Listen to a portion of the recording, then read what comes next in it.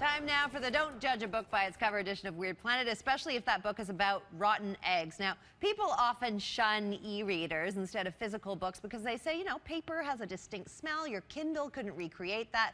Well, this next technology, it has a book smell. It could have any kind of smell. Yeah, it's called O-Books. It's by Massachusetts-based Vapor Communications. So they've developed a module that allows their set of linked e-books to produce smells as the story progresses. So as you read along, you can experience the delightful smell of flowers or fruit or whatever else you are reading as part of the experience. The reading list is currently limited to a version of Goldilocks and the Three Bears, but more titles should be on the way. You know, maybe cookbooks would be good. Yeah, the team's also demonstrating O-Music, where compositions have scents that go with them as well. That's smart. Yeah, so, you know, that arpeggio smells like radicchio.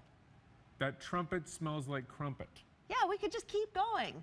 But we won't. No, Tomorrow we won't. on the show, our top 10 segment is looking at reactions. And here's a sneak preview of what we mean. This is dissolving silver metal in nitric acid time lapse. Otherwise known as, whoa, dude, what? Look at the crystals.